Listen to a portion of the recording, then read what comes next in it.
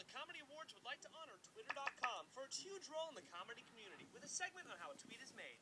First, a lonely comedian has an idea. He pulls out his phone, types in the tweet, and presses submit. The tweet is then electronically zapped to the nearest cell phone tower and delivered through underground cables to the Twitter headquarters in San Francisco. There it's printed out and shown to a virgin who verifies it's less than 140 characters. I hate my life. At this point, 2 interns are sent to a nearby park to capture a falcon. The tweet is tubed and duct taped to a programmer lubricated in vinegar. Next, a single pixie is sacrificed, beginning the Shnantic ritual.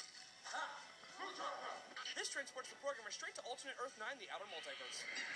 Back on Earth, the interns continue looking for a falcon. After several initiation orgies and the removal of the programmer's kidney, the tweet is blessed by an ageless man.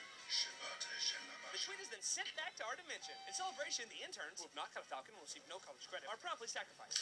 Then, lunch. What's everyone's favorite kind of salt? Rock salt. After some post-lunch vomiting, the tweet is given to the biggest douche in the world, who hurls the tweet 5 minutes into the past and says his frickin' awesome catchphrase. In the past, the Twitter CEO types a tweet into the mainframe computer. Moments later, it appears online.